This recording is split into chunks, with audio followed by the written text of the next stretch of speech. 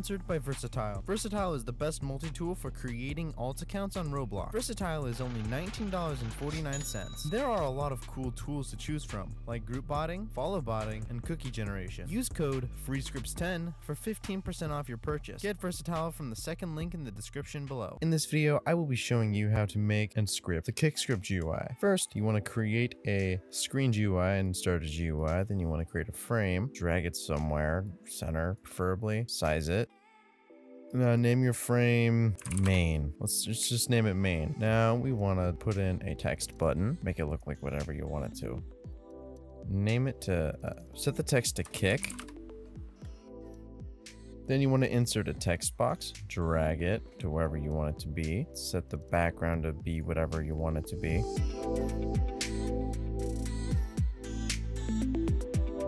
Now inside of the main frame, you want to insert a remote event. Rename it to kick re. Then you want to insert a script. Then insert a local script.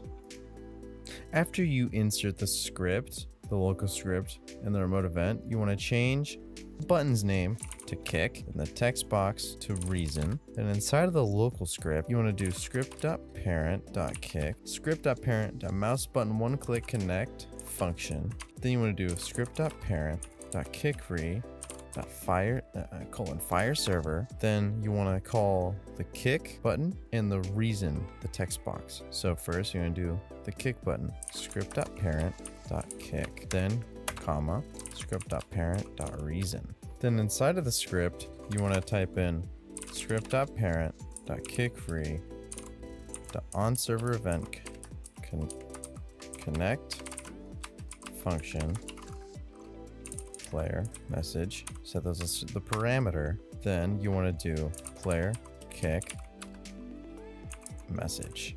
Now you can close these out, press play, insert the username, and kick. Boom, instance. Now if you want to make this script drag, you just want to go to the description and download the Dragify script. Drag it in, then drag it into the main frame.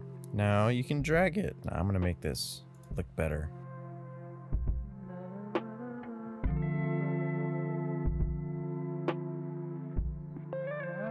You just created your very own Kick GUI. If you want this, I will link it in the description below. All the code will also be inside of it, but if you want the code separately, I will set it in a paste bin, but you just copy and paste.